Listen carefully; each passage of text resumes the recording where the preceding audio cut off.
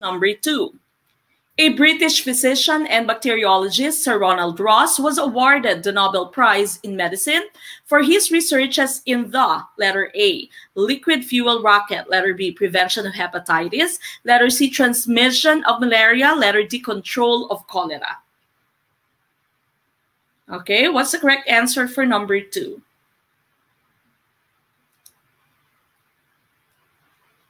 Now, I've already posted the 40 plus names of all those people that you need to study in science. It's already in GROW, okay? So for those of you who are already in GROW, make sure that you take a look at all those names there, study all those names, the 40 plus items, 40 plus names that I've posted there. All those things, all those people are very important in your taking the LET, okay? So nandun na po sa GROW, lahat ng mga father, lahat ng mga discoveries, all those important scientists that we have in science. Okay, for number 2, a lot of you are answering letter C, and that is the correct answer. Okay, so Sir Ronald Ross is the one who found the medicine for the transmission of malaria. Okay, now let's take a look at these 3 types of mosquitoes, which are also one of the favorite topics in the lab. Now, I'd like to tell you or talk about first the 2 terms that we have here at the bottom. When you say vector, that means the carrier.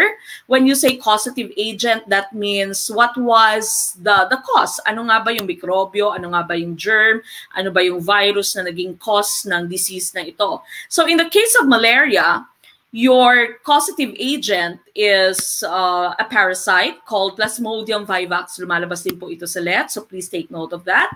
Plasmodium vivax is the parasite that causes malaria, but its vector or its carrier is a mosquito, which is the Anopheles mosquito. Okay, so Anopheles mosquito, this one is the carrier or the vector for malaria. Now, there is another form of, 2 other forms of mosquito which are also very popular. Of course, the most popular, I think, would be Aedes. Okay, Aedes aegypti or Aedes albopictus. This one carries dengue, yellow fever, Zika virus, and chikungunya.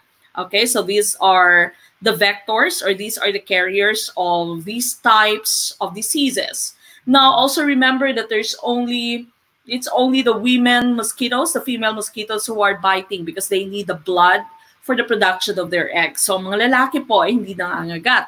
Now, in the case of your Culex mosquitoes, so Culex mosquito mo naman, they can cause or they can carry encephalitis, filariasis, and elephantiasis. Okay, so these are the 3 different vectors that we have as mosquitoes, and they are also coming out in the lab. Okay, so make sure that you know them and you know the difference.